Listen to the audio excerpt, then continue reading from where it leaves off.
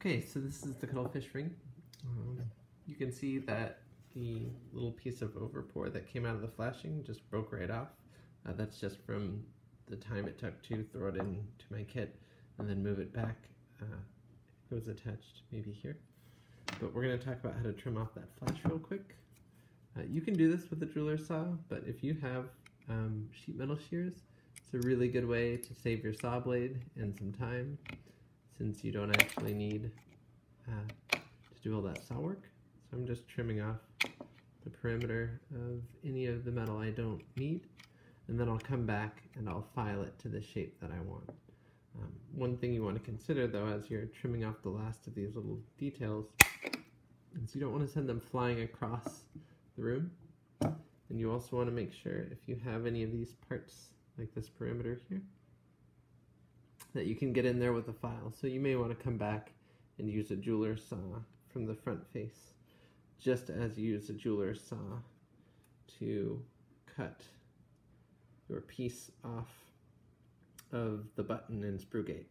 And I usually keep this on because it's a great handle when you're doing the rest of your work. So if you have any filing work, hold on to this so you have something to save your fingers as you're working. And then the last thing you'll do once you've got the band ring and the edge figured out is you'll saw this off with the jeweler's saw and then just file it smooth. So I'll switch to time lapse and do a little bit of cleanup.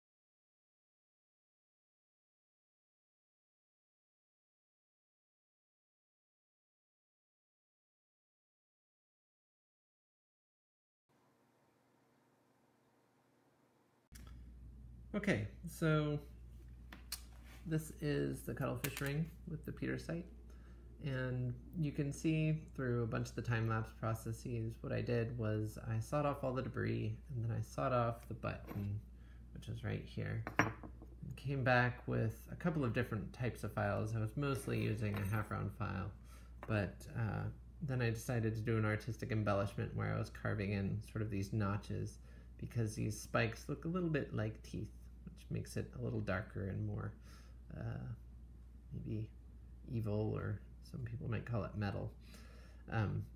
Anyway, so when I was doing that, I switched to the triangular rat tail or needle file to get in there to cut those troughs. And at this point, it's pretty much ready to set the stone, but I want to get in there with a buffer and take the sharp edges off of this, because when you're going to wear it, it's going to be very tricky to slide this on the finger and then have all these little burrs on the perimeter. So I'll hit this on the buffer and then we'll come back and set the Peter sight.